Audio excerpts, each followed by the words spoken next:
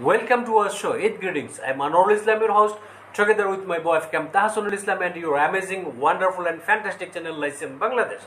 Today we'll be talking about Eid enjoyment and the worsening COVID situation. As you know, Bangladesh has been witnessing a surge in COVID-19 cases and deaths in July, caused by the deadly Delta variant, and it is well on its way to becoming the deadliest month for the country, since the government has relaxed the strict lockdown ahead of Eid al-Azha. So, what is your Eid enjoyment feelings like this year? Not good, horrible.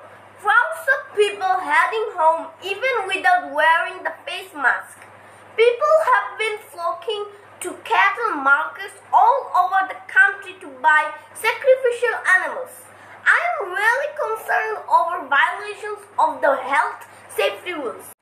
Great. According to the top government official concerned, the authorities did not lift the hard lockdown to allow the people to celebrate Eid in the village or hometown, but to give a boost to the economy, since Eid al-Azha is amongst the biggest festivals in Bangladesh in terms of both religious value and trade and commerce. So, what is your take?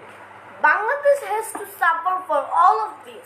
A small amount of people have been vaccinated in Bangladesh. So COVID-19 is not leaving us. If we don't be prudent about our decisions, our duties, we have to pay heavily. Outstanding. Already there is a scarcity of beds, ICUs, while our healthcare providers are exhausted. So in all situations, people must stay alert, use face masks and strictly follow health instructions. Stay safe, stay home. Eid Mubarak. Eid Mubarak.